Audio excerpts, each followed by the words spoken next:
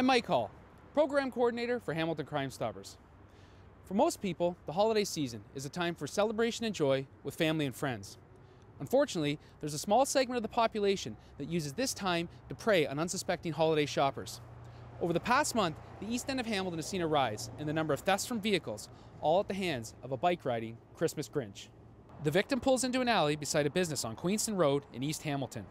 The driver parks the car, leaving it unoccupied, making purchases at a local business. The suspect can be seen riding past the alley on a bicycle, glancing at the parked car. He stops and picks up a rock, all the while keeping an eye on his intended target. After circling the neighborhood, the man rides back to the alley, pulling up alongside the car. He looks through the driver's side window and sees a handbag primed for stealing. He moves around the car, making sure there are no occupants inside. The thief leans his bike against the car for a quick getaway. He uses a rock to make a number of failed efforts at breaking the passenger side window. He makes one final, determined attempt, smashing the window and stealing the handbag. He mounts his bicycle and escapes without detection.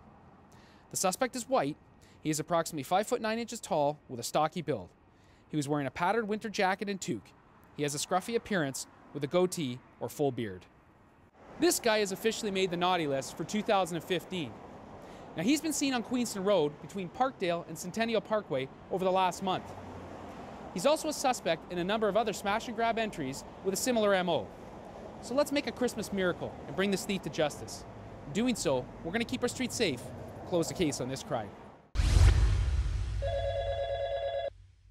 If you have any information about this or any other crime, please call Hamilton Crime Stoppers at 1-800-222-TIPS. You could be eligible for up to a $2,000 reward.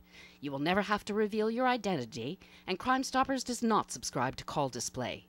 You can also leave a tip anonymously online at crimestoppershamilton.com.